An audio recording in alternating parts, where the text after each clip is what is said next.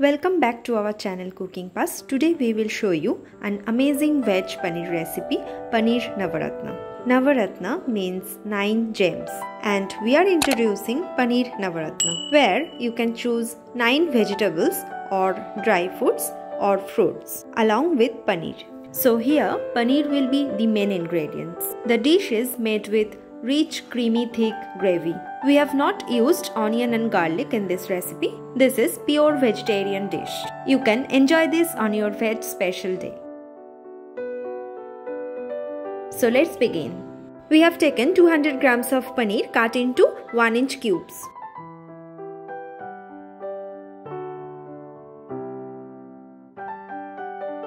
We will also use 9 types of masalas. Here we have taken 1 bay leaf, half teaspoon of cumin seeds, 1 dry red chili, 1 teaspoon of kasuri methi, 1 teaspoon of fennel seeds, poppy seeds 3 teaspoon, 1 teaspoon of melon seeds or charmogoj, 2 green chilies, 1 inch of ginger. First, we will make a smooth paste of fennel seeds, poppy seeds, melon seeds, green chilies and ginger. This is the paste we have made with the help of mixer grinder. We have taken 3 types of dry fruits and 6 types of vegetables. Dry fruits we have taken 14 pieces of cashew nuts and raisins each and 7 pieces of almonds. We have soaked these 3 types of dry fruits in water for an hour. After an hour, we have chopped the almonds like this.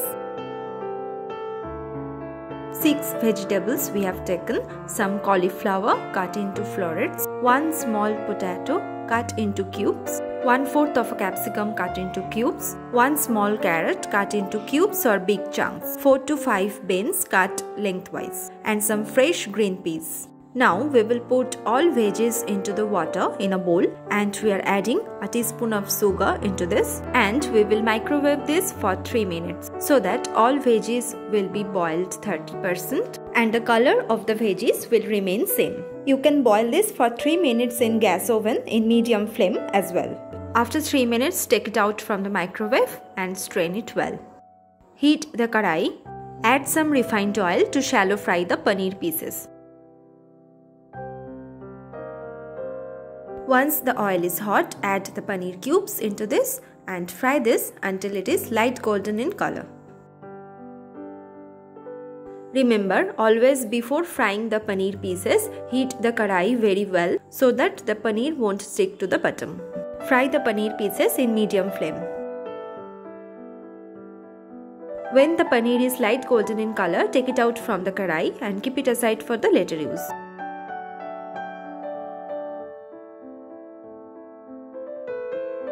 Now in the same hot oil, add bay leaf, dry red chili, cumin seeds. Saute this for few seconds in low flame.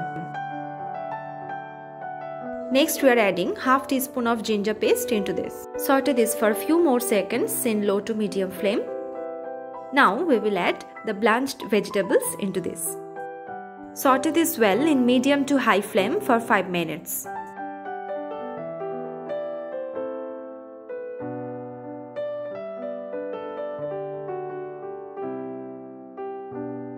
Next we are adding some salt into this.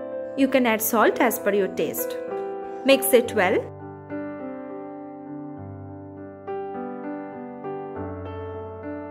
Cover this and let it simmer for 2 minutes in low flame. After 2 minutes, open the lid and check if all veggies are cooked perfectly.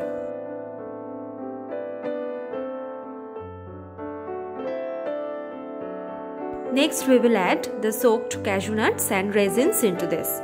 Also the chopped almonds followed by. Saute this well in medium flame for 2 more minutes.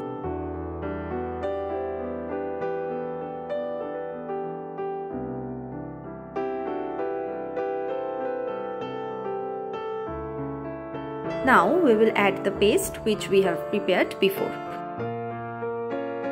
Mix it all together very well and cook it for 3 more minutes in medium flame.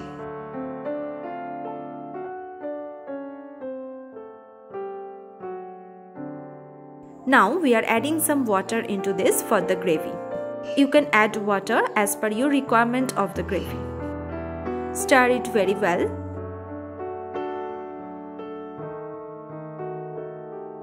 Next, we are adding the fried paneer cubes into this and mix it all together properly.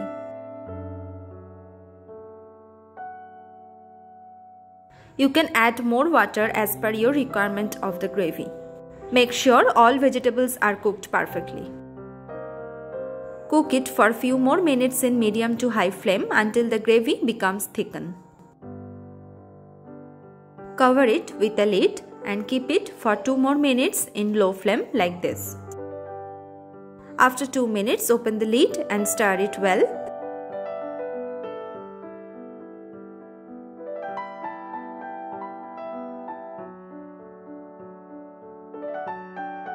Check the taste. If it requires, add salt as per your requirement and mix it properly.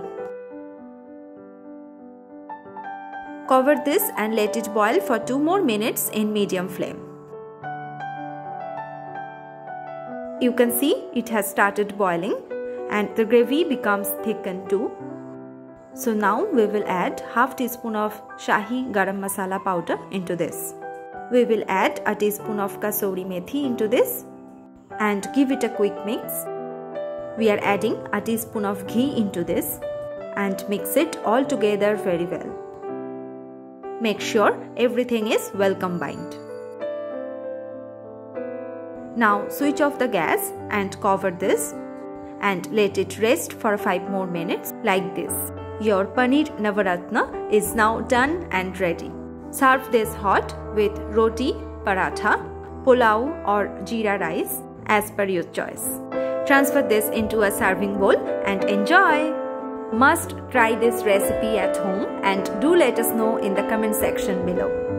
If you like this recipe, please do like, share and subscribe to our channel. And do not forget to hit the bell icon for more updates. Thank you for watching. We'll be back soon with another delicious recipes. Till then, happy cooking and stay tuned.